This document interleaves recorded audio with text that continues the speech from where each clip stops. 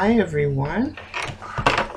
It's Wednesday. It's May 22nd, 2019. I came on here. I was reading some devotionals and I came across a couple that were so beautiful, and I miss you all so very much that I just want to come on here and read you a devotional and say hello and tell you how much I missed all of my regular subscribers.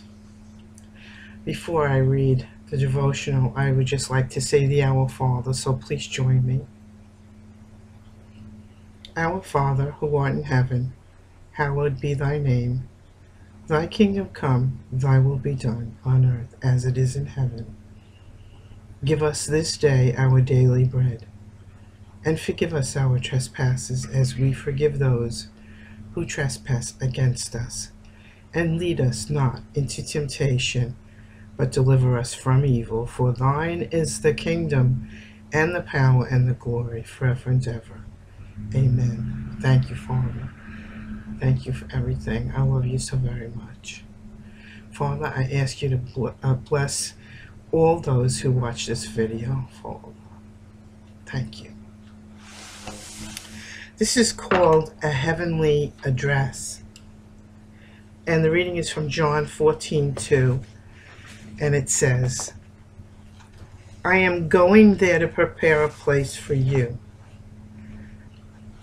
I live in a place high on a mountain in a log cabin in North Carolina. I may travel all over the world, but I know that when I come home, I will return to a precise location. It will still be there at the end of my journey, and I always look forward to coming home. In saying that he was going to prepare a place for us, Jesus was telling us that when we die, we are going to a precise location. We do not evaporate or disappear. In fact, he said, quotes, "In my Father's house, there are many mansions." You could read about it in John 14:2.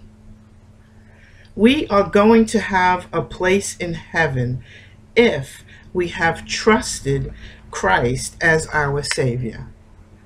And not only a place, but a mansion. Imagine that.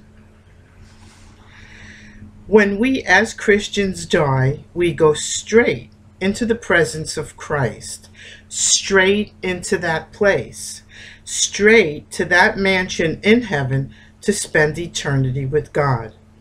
We are simply changing our address. Some hope for today says, have you ever shown up early or unexpected to someone's house? It's awkward, right? On the other hand, when someone greets you at the door and has the guest room ready, it feels remarkable, doesn't it? When you arrive in heaven, all the heavenly hosts will be expecting you.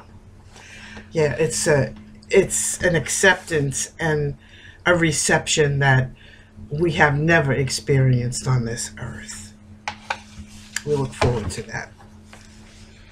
And this one is called From Time to Eternity, and the reading is from Colossians 1 verses 3 and 5, and it says, we give thanks to God because of hope which is laid up for you in heaven. Once I stood in London to watch Queen Elizabeth return from an overseas trip. I saw the parade of dignitaries, the marching bands, the crack troops, the waving flags. I saw all the splendor that accompanies the homecoming of a queen. However, that was nothing compared to the homecoming of a true believer. At that moment of death, the believer enters heaven itself, carried upward by the angels to the glorious welcome awaiting the redeemed. You can read about that in Luke 16:22. From our human viewpoint, death is always tinged with sadness. It is not wrong to mourn the loss of a loved one. Jesus wept at the grave of his friend Lazarus. You can read about that in John 11:35. But the Christian should never consider the death of a fellow believer as a tragedy. Paul said we should not, quote, grieve like the rest of men who have no hope, unquote, which is spoken of in 1 Thessalonians 4:13. Yes, we have hope. The way to heaven may lie through the valley of the shadow of death, but the angels accompany us all the way, and beyond is heaven, our glorious home. And some hope on this one is when a loved one who is a believer passes away, it makes us loosen our grip on earth and long for heaven a little more. It's not a goodbye, but a see you there. Amen. Isn't that beautiful? And, for each one, the death of a loved one is different. It depends on how close we were in our journey in this lifetime. Many people have, very strong connections, and there's a heavenly purpose. I often said when, people started passing away in my family as I got older, I started to feel like a Swiss cheese, holes, empty holes. Thank God that he filled in those holes for me. I always said that the love that you give a person, they take it with them when they go. Those are those holes. And that's why you feel empty when they pass away. But our Lord is so loving and so tender and so merciful toward us. He understands perfectly well the grief and the mourning that we feel, that when we are in Christ, we lean on him to heal our wounds. And he will seal up those vacancies in us. He will fill it with himself and the hope that we will see them again when we will return home. So I hope you enjoyed it. I enjoyed reading this to you.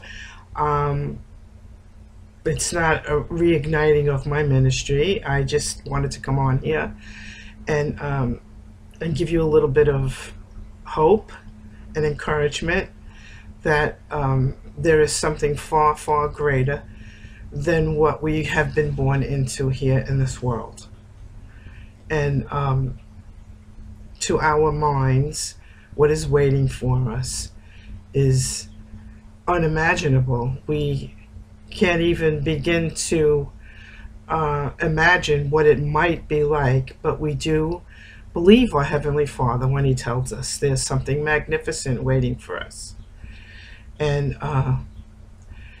something magnificent that is given to us by the Creator himself can only be as glorious as he is. And if he gives us something that's as glorious as he is, he gives us his glory when we get our resurrected bodies. You can just count on the fact that everything else that he has planned for us is just as glorious.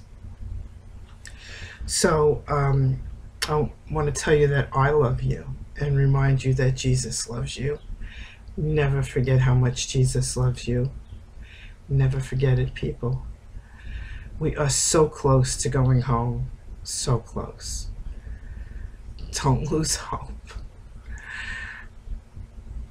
I love you. God bless.